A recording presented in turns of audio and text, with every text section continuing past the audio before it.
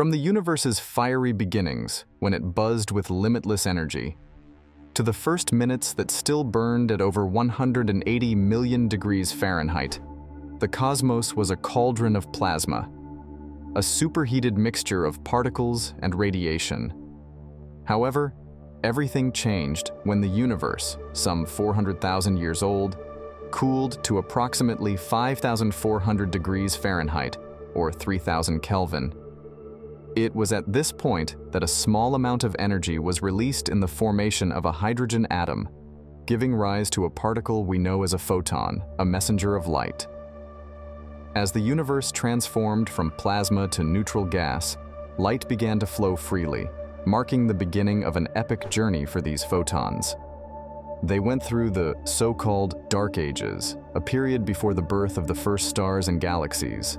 Around them, the first stars were awakening, massive and ephemeral, and the first supergiant black holes were emerging, devouring everything around them.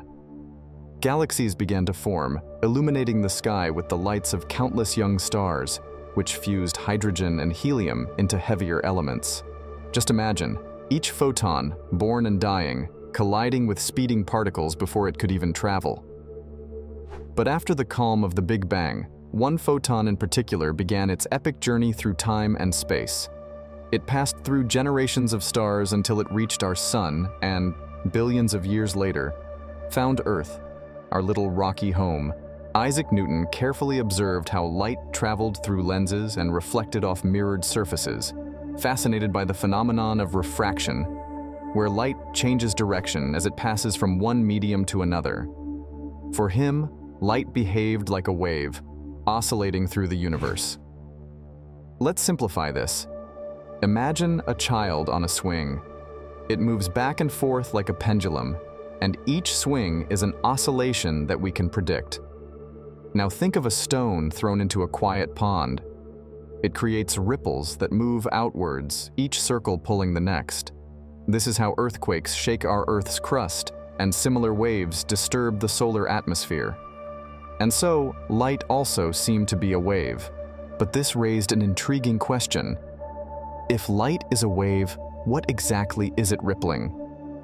In 1800, the English physicist Thomas Young directed light through two narrow slits and observed an intriguing interference pattern. How could Newton's vision of light as particles explain such interference? It was as if tiny bullets were passing simultaneously through two openings, something unthinkable.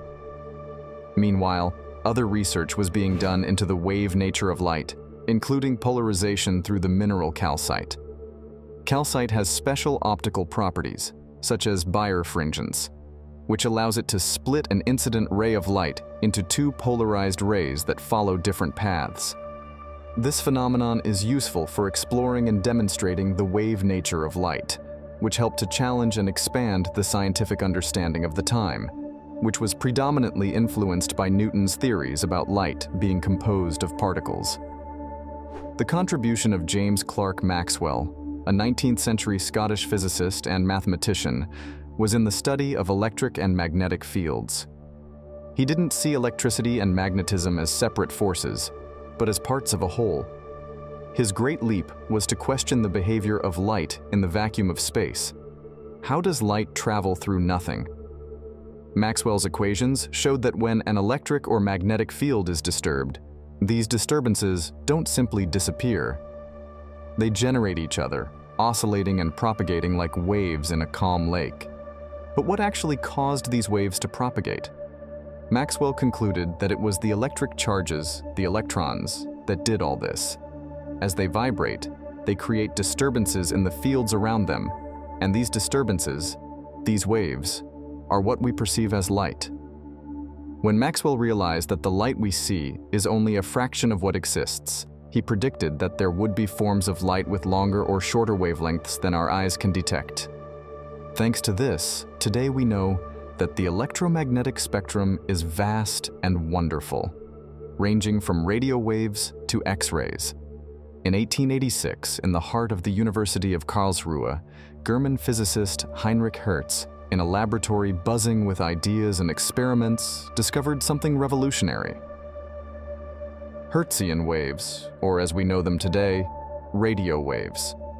Hertz used an oscillator to create electromagnetic waves and a resonator to detect them, showing that these waves propagated in space and had properties such as reflection and refraction, similar to those of visible light. In addition, Hertz's experiments paved the way for the development of radio and wireless communication technologies. The units of radio frequencies, called hertz, were named after him as a tribute to his significant impact on science. In 1901, Wilhelm Conrad Röntgen was awarded the first Nobel Prize in physics. For what? For something that revolutionized not only science, but also medicine: X-rays. Imagine convincing someone to put their hand under an unknown beam to capture the first X-ray photograph. Röntgen did it with his own wife, Bertha. Through this incredible discovery, he showed the world that it was possible to see beyond the surface, to see what is hidden from our eyes. But despite these advances, there was still a long way to go to fully understand light. At the beginning of the 20th century, in a year that would go down in history as the Anno Mirabilis, 1905, Albert Einstein arrived on the scene and changed everything. While exploring the photoelectric effect, he discovered something that challenged the classical view. Light didn't just act as a wave, but also as particles, packets of energy that he called quanta. Quanta refers to the plural of quantum, which is a term used to describe the smallest discrete quantity of any physical quantity in quantum mechanics.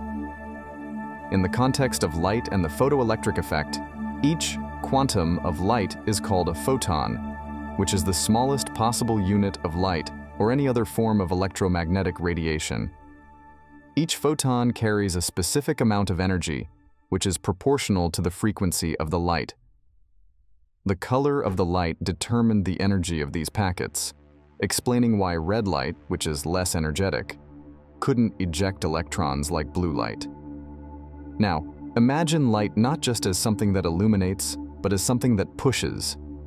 In 1923, Arthur Compton made an astonishing discovery that showed how light, X-rays to be precise, could literally push electrons by changing their energy and wavelength. This discovery proved that light was not only a wave, but also a particle. And speaking of pushing light, have you ever heard of Crookes's radiometer?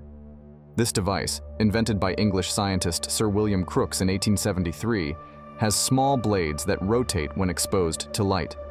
Initially, it was thought that sunlight literally pushed the blades, but it was later discovered that the movement is more a dance between the heat and the gas inside the bulb. French physicist Louis-Victor Pierre Raymond, better known as Louis de Broglie, at one point faced one of science's greatest conundrums. Is light a particle or a wave? It was neither, it was both. When it travels, light behaves like a wave, forming interference and diffraction patterns. But when it interacts, it acts like a particle. And do you know the equation created by one of the greatest physicists of the 20th century, Paul Adrien Maurice Dirac? This equation, known as the Dirac equation, suggested the existence of something totally new: antimatter. The idea is that for every normal particle, such as an electron, there is a corresponding particle, but with opposite properties. In the case of the electron, this would be the positron, which is almost identical to the electron, but with a positive electric charge instead of a negative one. Dirac explored ideas such as the magnetic monopole and also developed Fermi-Dirac statistics. Let's use an analogy to further simplify the concept of Fermi-Dirac statistics and the quantum behavior of electrons. Imagine you're in a movie theater where the seats are the energy levels in an atom and the people are electrons. According to the rules of this movie theater, which would be Fermi-Dirac statistics: 1. Each chair can only accommodate one person due to Pauli's exclusion principle, which states that two electrons in an atom cannot occupy the same quantum state simultaneously. So, if an electron is already occupying a chair, energy level, no other electron can occupy it. 2. People prefer to sit as far apart as possible until all the chairs in a row are occupied, before they start sitting together in pairs. This represents the distribution of electrons in the energy levels of an atom. They first fill the lower energy levels before moving on to the higher ones. Now, about the emission of photons when an electron changes energy level. Imagine that, when moving from a high chair, a higher energy level, to a chair closer to the screen, a lower energy level, the person drops a bright ball of light. This ball of light is the photon emitted. The distance the person moves between the chairs determines the color of the ball of light. Larger movements mean more energetic colors, such as blue, while smaller movements result in less energetic colors, such as red. Richard Feynman was an American theoretical physicist who not only helped develop the atomic bomb during the Second World War, but also reinvented the way we understand nature at the most fundamental level. In 1965, he was also awarded the Nobel Prize for Physics, making a significant contribution to quantum electrodynamics with his groundbreaking Feynman diagrams. Imagine a solitary electron surrounded by an invisible electric field. When this electron moves or vibrates, it interacts with this field. The great conundrum that Feynman faced was calculating how much energy was involved in these interactions. No matter how hard he tried, the answer was always infinity.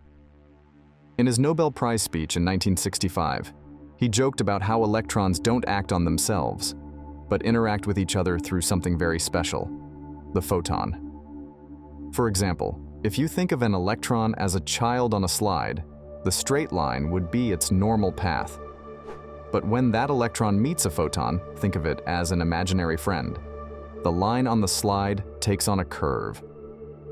This curve represents the change in direction of the electron due to the exchange of a photon. Now let's say you're on a super fast roller coaster, where everything around you is going by so fast that you can barely make out the scenery or the details. Now think of a photon, a particle of light, traveling through the universe at an incredible speed. The speed of light, which is about 186,000 miles per second, or approximately 300,000 kilometers per second. For this photon, the concept of time is completely different from ours. To explain it better, let's imagine that you can travel at the speed of light alongside a photon. While you're traveling, according to the theory of relativity, time for you practically stops. This means that, for the photon, the journey between stars and galaxies, which can take billions of years in our perception, happens instantaneously. It's as if it leaves one point and arrives at another without feeling the passage of time. Despite the vast distances it travels in the universe, it doesn't age for a single second. The speed of light is not only a speed limit for the universe, but also a barrier to our traditional understanding of time and space. Each photon that lights up our nights has traveled through the cosmos without aging a single day, while the universe around it has changed dramatically. Incredible, right? Don't forget to like and subscribe for more journeys through the fascinating world of science. See you in the next video. Bye.